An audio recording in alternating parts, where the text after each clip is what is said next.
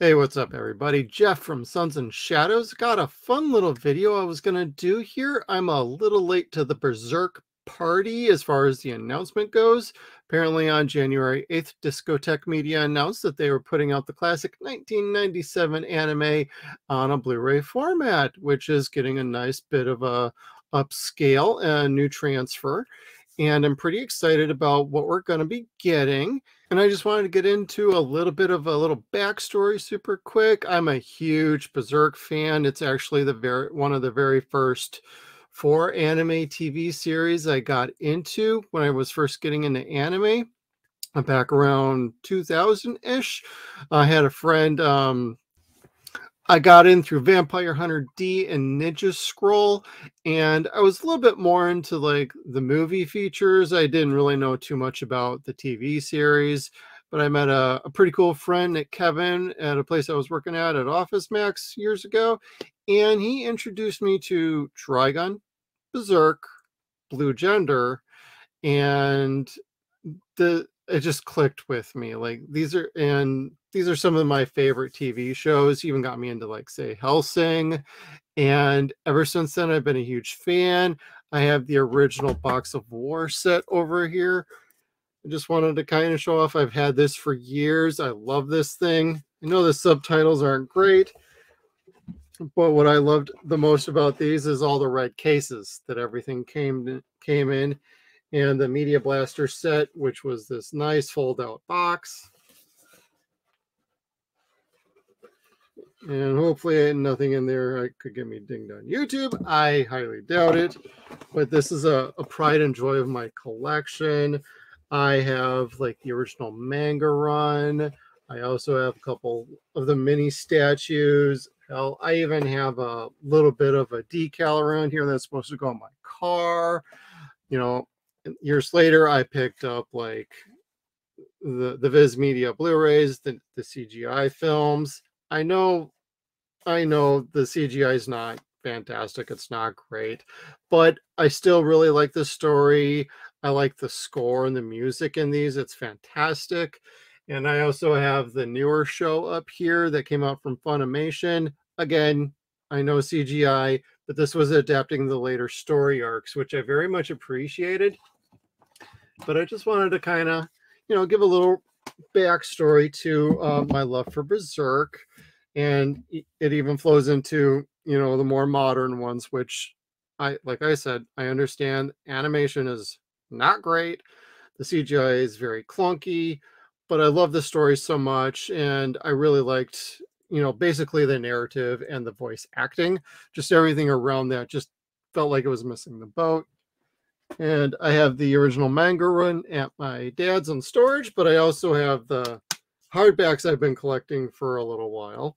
So just getting a little eager to now rip into reading the hardback editions. It's very exciting, this news.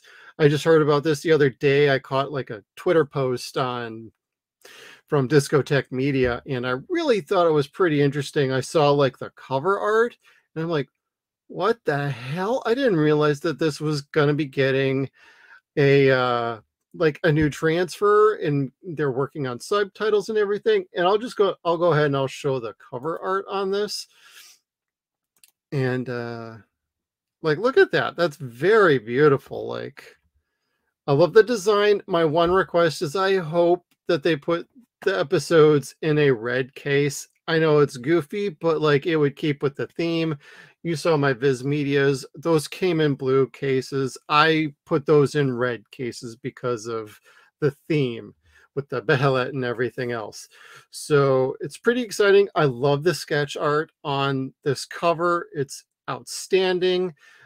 And then we got some new information about that, and they announced through Discotek Media on their Twitter that they got some good extras going on. Here's the big list. I'll zoom in for everybody to take a look, because if you're not on Twitter, you might not know about some of this information. You might be finding it out some secondhand through other places, but I thought I'd just throw together a little video for everybody so you can see what's going on.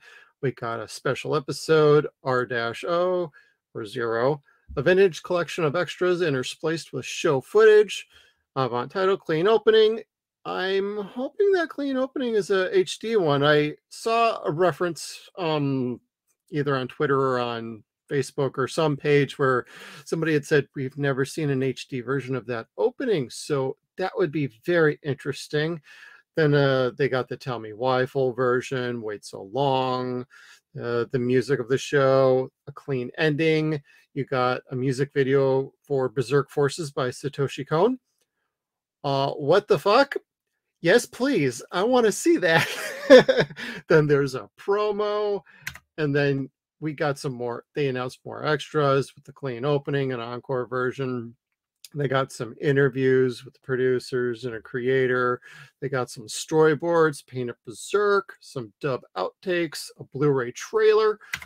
And then just to follow it up, most recently was this Twitter post or X post, whatever you want to call it. I call it Twix. So if you catch videos from me in the future and you hear me saying Twix, it's because I won't call it X. I still know it as Twitter. Twix. But anyways, a few people wondered how the opening text for Berserk on Blu-ray would look compared to prior English releases.